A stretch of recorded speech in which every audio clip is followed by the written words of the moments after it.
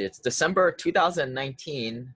This is the monthly market update where I have compiled news articles and commentary across the past month. This is a story about a dude named Lane. And then one day he went and tried to rent them out, and then he became one real investor man. If you guys haven't subscribed to the podcast, SimplePassiveCashflow.com, check it out. And also check out the YouTube channel. I've been getting a lot better at adding more videos there too. If you guys want a free version of my ebook, text ebook to 587-317-6099 and join our Facebook community if you have not already. So our first article here is Apple committing $2.5 billion toward California housing crisis. So they're saying that they will commit $2.5 billion towards efforts of solving the obvious affordable housing issue in Northern California. I used to work for a city, and there's always a negotiation to give permits. That's the leverage a municipality has over big companies like this. And these big companies, they would like to build infrastructure like sidewalks, curbs, and not have to do ridiculous detention tanks under new construction and different stormwater. Anyway, the municipality has leverage over them. So this is a way that the municipality can kind of negotiate things for the community. I mean, it seems like it's a wonderful thing that Apple has done, but no, it's just a deal between them and the municipality, just like how Google did this and Microsoft. I had firsthand view on what Microsoft did in their city. And this just kind of shows failures for markets and public policy to meet the housing needs. I wouldn't want to live in Northern California unless I had a huge tech salary. Yeah, that's see in the chat window, cronyism. That's exactly what you're talking about. Next article here, 2019 rent growth chart here from mid-November. This one they release pretty often. Multifamily rent growth is back in the black, increasing $1 to an average of $1,400 about per month. The takeaway is that the rent growth are still happening. Class B and C investors are circling secondary and tertiary markets. And this is no secret to a lot of us simple passive cash flow investors targeting non-primary markets for the cash flow and not having to compete with dumb money, to say the least. So there, and I'm quote here, it's fueled by strong employment and a growing group of renters by choice. Investor exuberance for multifamily properties is spilling over into older properties as well as secondary and tertiary markets. Buyer older properties and renovating them, meanwhile, can offer better returns. I think we all know this, but not everybody in the world thinks like this. There on the bottom, I had a chart that I took from the last apartment. Those are the typical class B and C rents that you're going to see in a lot of these secondary and tertiary markets. Anywhere from $550 a month up to $800 a month. Definitely a culture shock to a lot of us that live in primary markets where you're used to seeing houses cost $300,000, $400,000 or more and paying $2,000 a month rent for a little studio. For those of you who want to kind of come back to this presentation, you guys can read this later. But this is the third quarter 2019 United States multifamily capital markets. They do a good job of just running down the high level of what's kind of happening across the nation. And it's interesting to track this each quarter to each quarter. No surprise, yields are compressed 9 basis points, which isn't very much year over year. And that's consistent with what I'm feeling. But it's nothing like, I think a lot of people are like, oh no, the sky is falling and we'll never be able to get yield. There's yield there. The gap is closing very slowly, but it's still there. But you're not buying the average, they come up with this number where they average probably 1 million deals out there. You're trying to find that one needle in the haystack. And, if you're patient, you'll find it. Rent growth, just like the last publication I just mentioned, they're saying that the rent growth increased 3.2% nationally, which is up 60 basis points over last year. Article about those impacting those doing Airbnb and short-term rentals. Jersey City joins the push to block Airbnb, where what they're doing is they're going to bar renters from listing their apartments on the site, as well as owners who don't live on site. And this is another reason why I don't like short-term rentals at all. I prefer blue-collar, workforce housing, long-term rentals, just boring stuff. Article title is Multifamily Rents Rise as a Vacancy Tightens. Effective rents for institutional properties. And what they mean by institutional properties are like, these are the big ones, typically the A-class, because it's easier for them to get data on this. They're saying rents grew 3.3%, which is, mimics kind of very close to what the last news source mentioned, up 1.6% over the previous quarter. So that's almost half of the annual growth in the last quarter, which makes sense because rent growth is pretty cyclical. When you get into these cold or slow months, you don't have as much demand. Not many people are moving. So that makes total sense from a logical standpoint. Vacancy rates declined by 20 basis points to 5.8%, even as the apartment stock continues to expand. So they're building new units by 2% a year.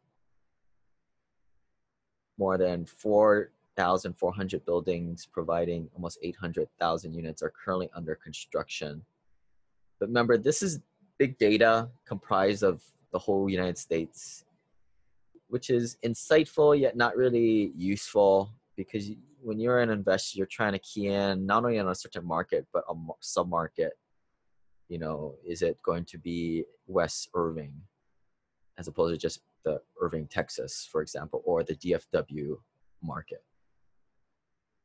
I took a couple pictures here of, everybody loves these, like the top 10 happiest city, which they said it was Miami, Florida, Oakland, Austin, San Jose, Philadelphia, LA, Boston, Honolulu, Portland, San Diego.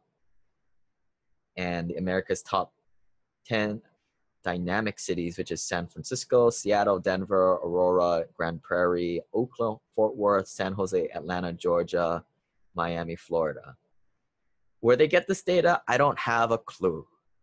And I don't think to me, I don't really read much into it, but people like these type of news articles. And so that's why I put it in here.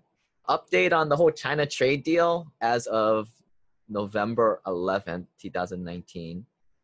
Now the home loan started higher, but we were kind of safe middle of the month when the reports came out suggesting that a delay of a phase 1 trade deal was about to be signed. So it was a disruption or delay to the trade signing was the reason for the rates to improve off the worst levels midweek. There was word that both the United States and China would roll back tariffs as a deal would push through. And this pushed stocks to all-time highs as the expense of the bonds and the home loan rates.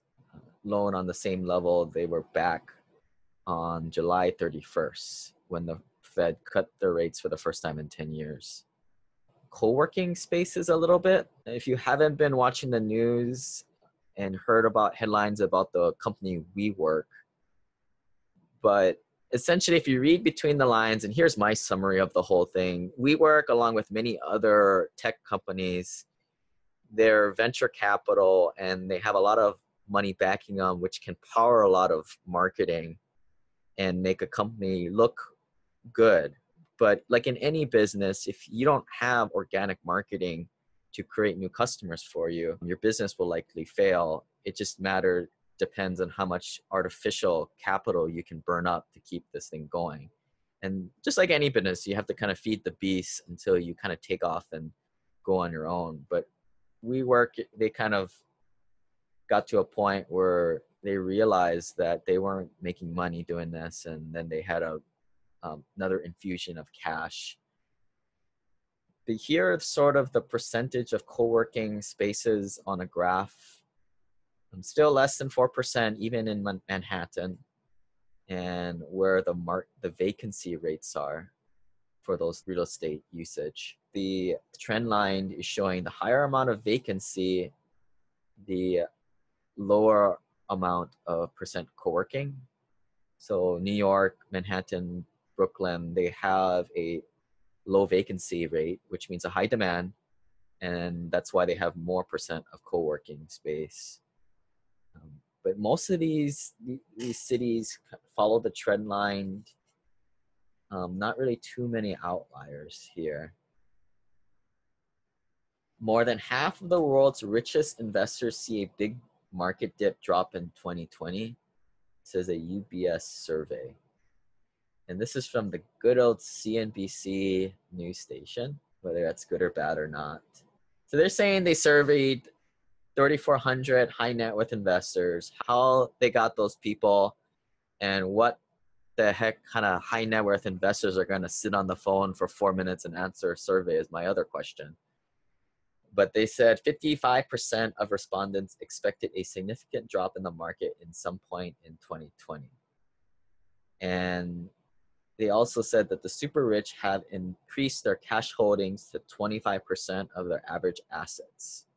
Put this in here mainly to kind of show people a little measuring stick. Like, you have high net worth people here, maybe, and they're still not sitting on any more than a quarter of their net worth in cash. And here's my message. If you're not rich, if your net worth is under $1 million, $1 million is really not that money. And oftentimes I see those under $1 million net worth sitting on a large, huge majority, like almost 75% of the money in cash, or stuck in lazy debt equity in their home or other rental properties paid off. I mean, you would think it'd be the opposite, right? High net worth investors should have more cash on hand because they have, they don't need to get yield. They don't need cash flow to eat from. That was my takeaway, the 25% level for cash flow sitting on the sidelines from some random survey of high net worth people. Me, I'm kind of more like, I don't know, like 10% or something. Like, I invest aggressively. Maybe part of that is because I feel like I have good deal flow, but I invest in majority cash flowing investments that are cash flowing today. So this next chart here is taken from Arbor, who is a direct Fannie Mae Freddie Mac lender. Orange graph is showing the corporate debt, which is going up, and the household debt, which peaked in 2008, 2009, obviously, is on the decline, which is, in my opinion, a good thing. This is similar to the levels of 2000, where corporate debt was at 46%-ish, and household debt was at a little over 70%. Hillwood to develop a 1 million square foot Amazon fulfillment center in North Mississippi.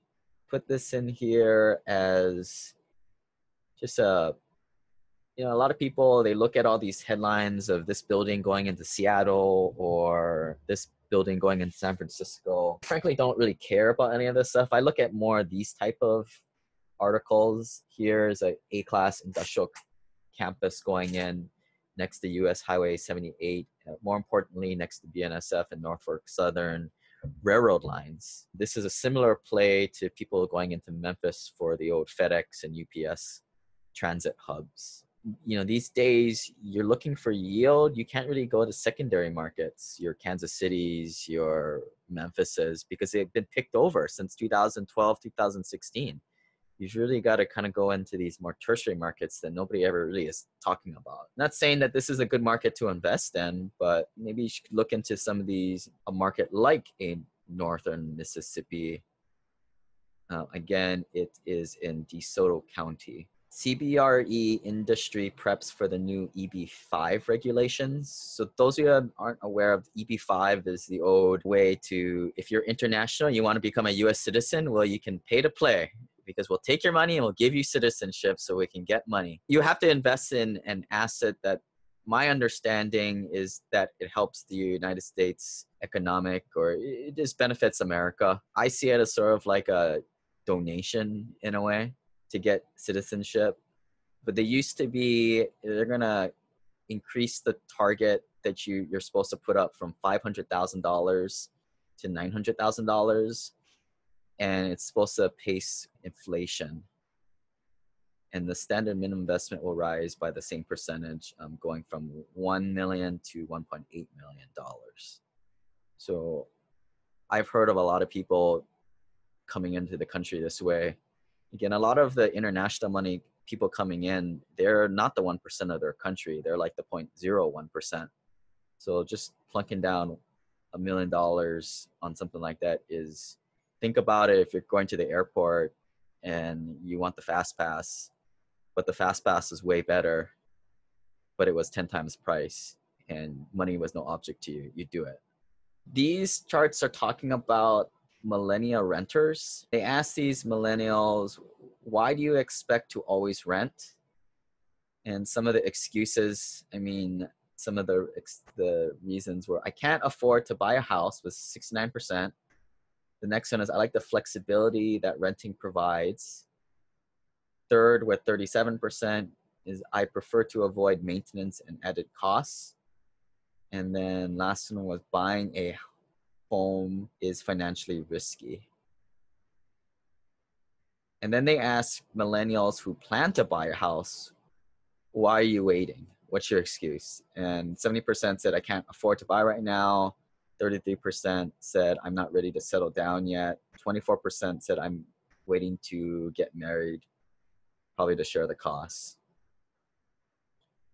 And then there's another chart that they put in here, and they split up the different demographics. I'm not going to go into that. You guys can check that out later by going to SimplePassiveCashflow.com/investor letter, and you guys can download these slides there.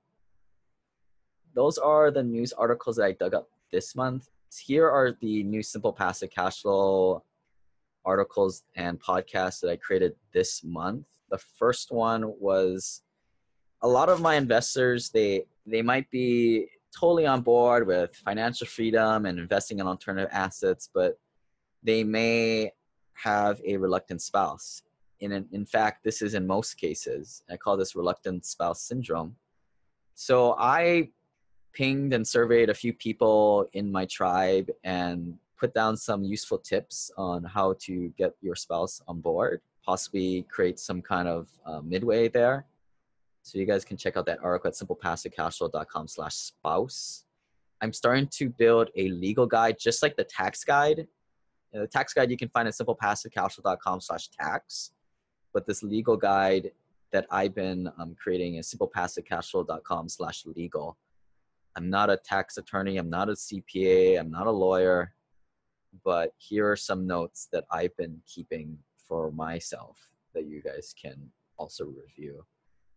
I have my last rental property on the market, and I am showcasing what's happening with that one at SimplePassiveCashflow.com/AL4.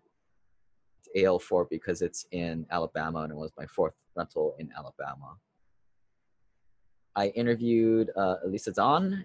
You guys can check out that interview there. Also, I interviewed a doctor who is doing short-term rentals.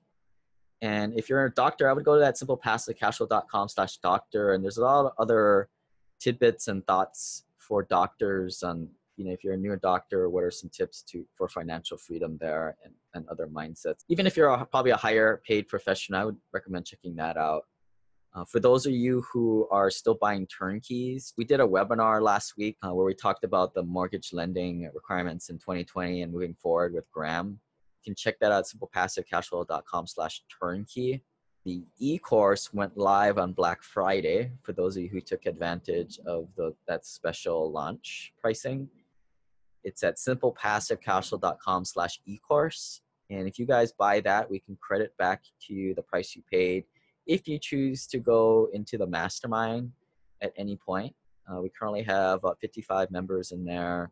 We do bi-weekly Zoom calls. We do networking similar to how we kick this meeting off here. It's a great way to get around accredited investors. Quit going to the local RIA or the free Facebook groups or the forums.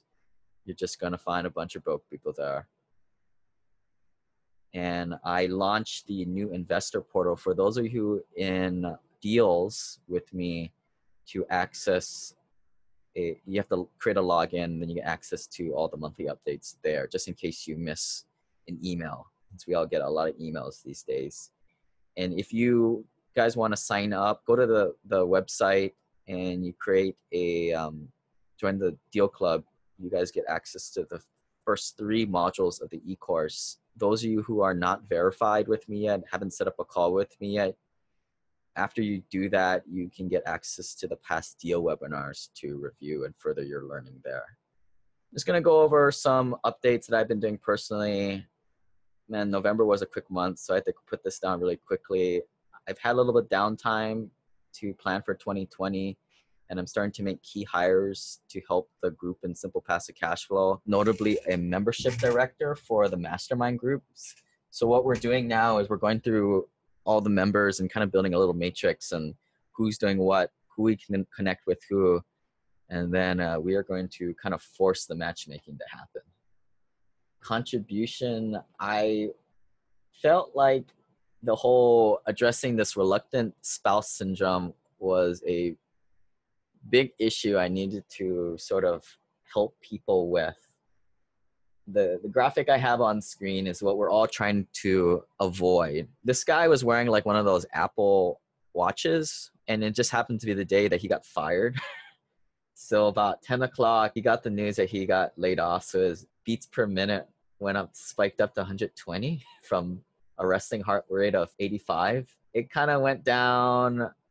Oh, he had a meeting with HR a little around 2 o'clock, and it spiked to 110. And then he left work at 5:30. It went right back up as probably he went home because he didn't want to tell his spouse that his supposedly job that was keeping their family alive was no more. And then he went to bed at 110 beats per minute. So you don't want that to happen. And that's why you invest in alternative assets and you do something that everybody else doesn't do. Not because it's going to create the future you want, but it's going to avoid situations like this. And maybe that's the pain that avoiding this pain will speak to you more than the financial rewards. Some cool things that I get to talk about here in my significant slide. I counted up the real estate control, $216 million. I guess that's almost $250 million. 3,000 units or so, 24 million diverted from Wall Street from other passive investors in this Hui. So we are currently up to 226 live investors today. Thank you for, especially you guys have been with me for quite a few deals. This next slide is uncertainty because you're always trying to find ways to make things a little bit a surprise in life. As I'm planning 2020 for myself, I made it a goal not to go to real estate events where I know everybody and it's like Cheers and everybody knows my name and I don't have to get out of my comfort zone because everybody already knows me. I'm going to start to go to more private entrepreneur type of events where nobody knows me and different coaching groups and just do something a little bit different. A way I'm going to get certainty in my life. We're starting to look at like doing asset management, taking that over from a third party in some of our deals and doing this in-house. I don't know why I didn't do this in the past. I mean, maybe because I didn't like doing it as a job as a project manager, but I'm sick and tired of seeing these accountants or computer programmers or non-professionals be project managers when this is exactly what I did at my job for 10 years. And maybe even though I didn't like it or I didn't think I was that good, I can do it a lot better than all these amateurs. What I did for relationships and connections and love, I took my wife out and we used a $100 gift card that somebody gave us. So we took some time for that. So I'm always trying to identify what is the resistance in my business and my life and try and eliminate those. And we had a webinar in our mastermind going over international trusts. And if you think LLCs and 2 layers of LLCs are cool, this is going to blow your mind. It's all about, getting over charging order protection, this fraudulent conveyance. It's much better than a domestic trust.